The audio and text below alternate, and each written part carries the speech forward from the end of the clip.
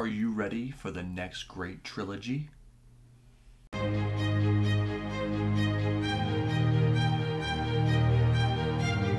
more than human. And welcome back to the channel, all my fellow more than humans.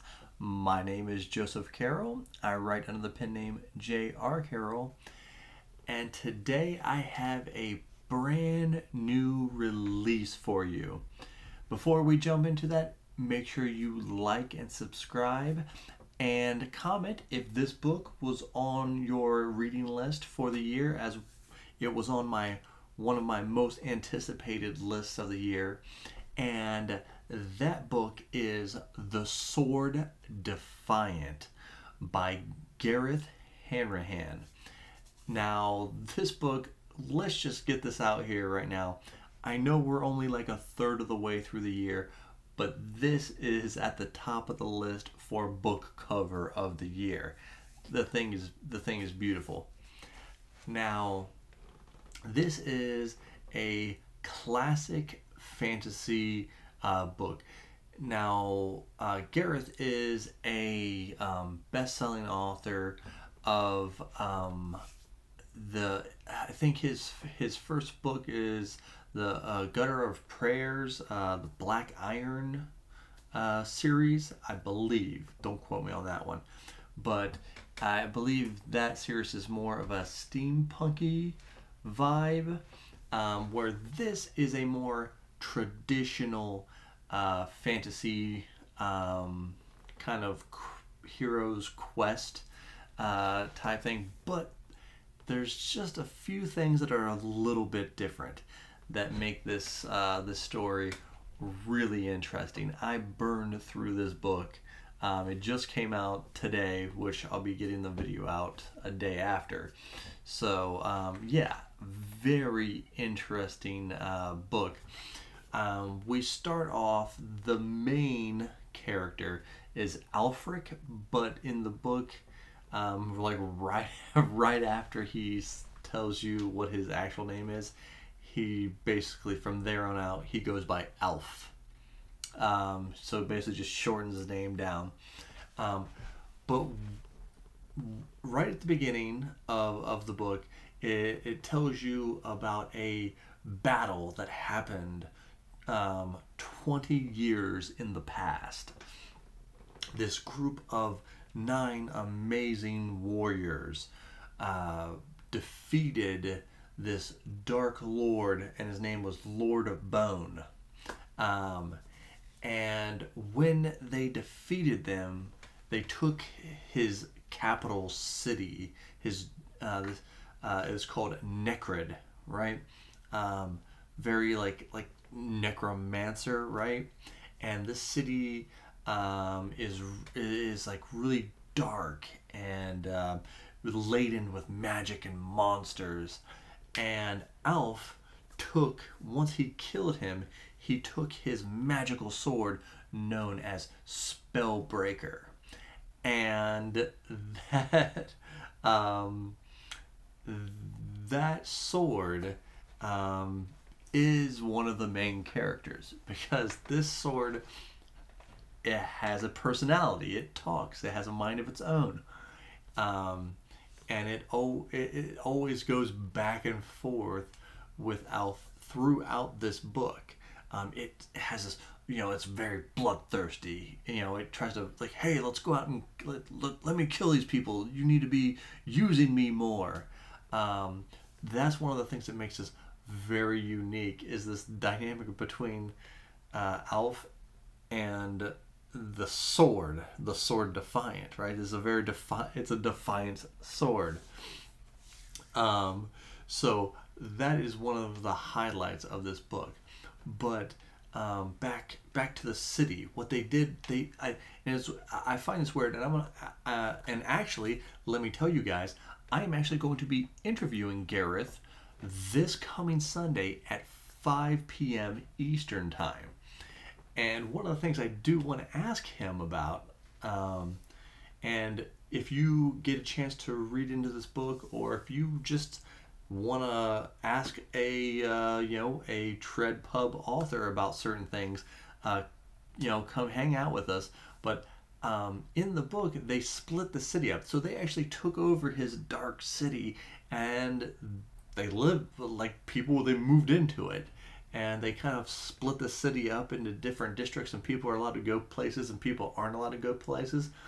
That's a very interesting concept of like why you would want to live in this dark city. But there are like these, monsters that live underneath the city that try to come out from time to time. Like I said, I'm going to try to keep this as much non-spoiler as possible. Just kind of give you a feel of what is going on in this book. There are several other main characters, and they're always held up as this group of nine. This group of nine that defeated the Dark Lord, Lord Bone, right? And Elf, he never like let it go. That like, oh, there's always darkness here. I got to keep fighting. So he would fight those monsters that would try to come up. But everybody else kind of used their fame and fortune and went off and became kings and queens and high mages and all this fantastical stuff. And Alf is, he believes that he got this vision that this darkness was coming back, and he is not sure what this darkness is, but it's like, we need to get the band back together. But it is very hard to convince people who once were warriors 20 years ago to take up their arms again when they're waking up in satin sheets. It's like you're really gonna have to do some convincing to get me out of this kingdom ship that I have, or being a queen. And it is it's excellent. It's very, and it's a high fantasy. It's its own world that he's completely created, and he does a great job of world building. And his prose are really good. If you like those archaic prose and you like for people to really stay inside of them, he is excellent. And I think he has a background as a role-playing writer. Like, he writes the games, like actual manuals and games and video games and stuff like that. So he's very good at staying in those prose, those archaic prose throughout the whole way. But they were very easy to follow. Never felt like I got overwhelmed by him, or didn't have any jumbled up words. But so the prose are on point. His world building is great, and a lot of the lore is very very traditional, elf, dwarf, like very traditional, kind of harken back to Tolkien. I would say I know from a little bit of what I know about him is that is a big influence on him. So if you kind of like that more traditional characters, this is right here for you. The darkness of the book is not too bad. I mean, most people would probably put this in dark fantasy, and the sword is certainly bloodthirsty. But I never felt like we got to grimdark. It's not on Joe Abercrombie level or anything like that. The action is solid, but it doesn't. You look at the cover and you look at the name of the book and the synapse of the book, and you would think it's going to be just laden with with action and just be nothing but an action book. But that's just not the case. He very, very strategically places the action throughout this book.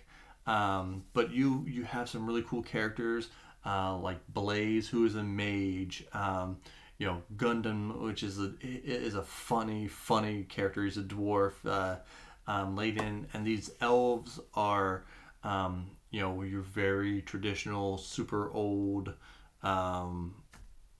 style like the Witcher type of whole, full elves. Very, very cool stuff.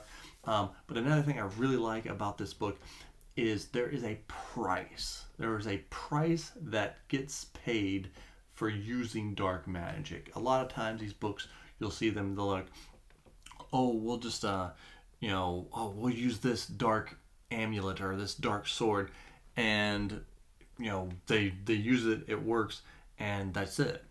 Well, not here. Like, you can use it, and it'll work, but there is a price that always gets paid, and I really like that.